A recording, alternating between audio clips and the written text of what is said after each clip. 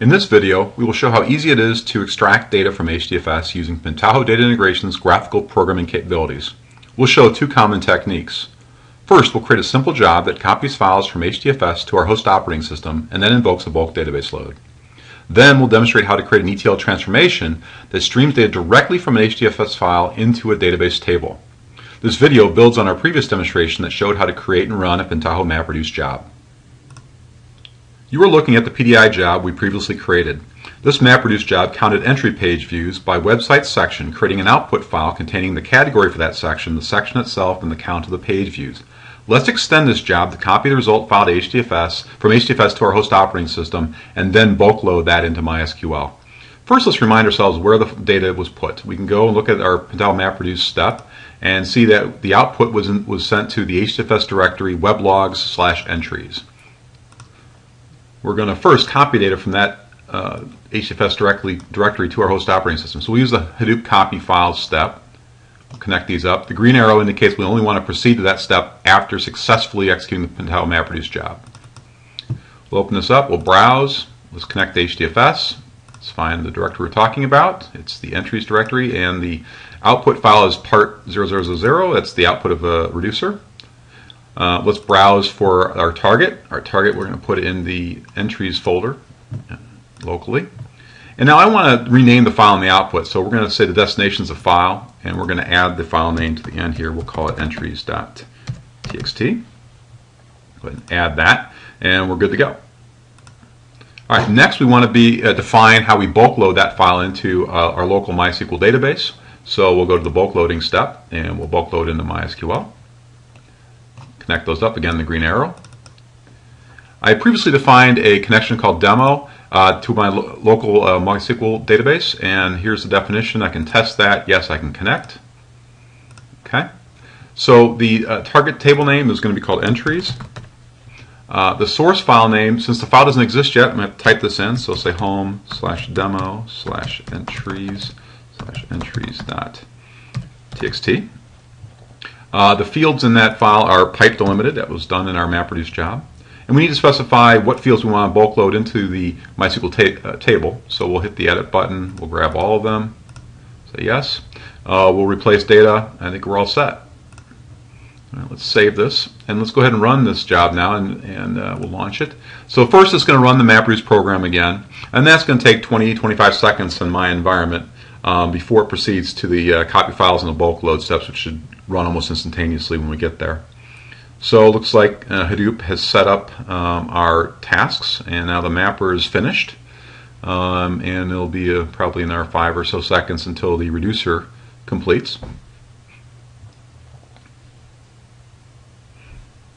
This is a very common technique to run MapReduce programs, generate your data set, and then load that into a relational database. Hey, it's finished now. We can go ahead and interrogate our relational database, see if that data did get loaded. We can go to our demo database, right-click, and say Explore. And we can look for the table. The table is the entries table.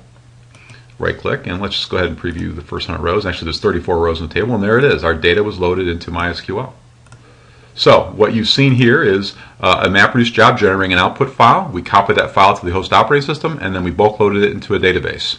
Next, we'll demonstrate how to create a transformation that streams data directly from HDFS into the entries table. So let's create our new transformation. And the first thing we want to do is pull data out of HDFS. So we'll use the Hadoop file input step.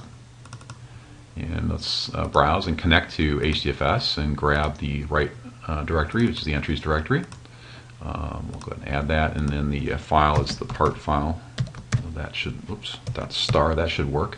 Content, it's Unix of type. There's no header. The delimiter is a pipe. Fields, let's get the fields. It notices there's 3, and it gets the data type by interrogating the data, sampling it. So the first 2 are strings, last one's an integer. Let's name these the same name as our column names in our table to make life easy for ourselves. So category, section, I think the third column was entry count. Let's preview our rows, make sure we're getting the data properly from HDFS, and indeed we are. Okay. Now we're just going to write to the table. So we'll go into the output grouping and grab the table output step. We're just going to truncate and reload the table in this example. So our database connection is the demo connection again. The table is the entries table. We'll truncate and reload. We don't have to specify database field since the stream metadata is identical to our table metadata. Say OK. Let's go ahead and save this. We'll call this load entries. All right, and let's run. Boom, already finished. Very fast. So let's go and prove that it worked. We'll go ahead and look at the demo, explore the demo connection again. Open up the table, the entries table, and let's preview the first 100 rows. And see there's only 34, and we're good. So in this video you learned how to extract data from HDFS to your host operating system and a relational database. You saw two techniques for doing this. One that pulled data out to the operating system and then bulk loaded. The other is which streamed data directly from an HDFS file into your tables. We did not create any operating system scripts, and there was no Java programming. We just used the graphical ETL programming techniques within PDI. We encourage you to explore the productivity gains you can get from Pentaho Big Data on your own. Thanks for watching, and thank you for your interest in Pentaho.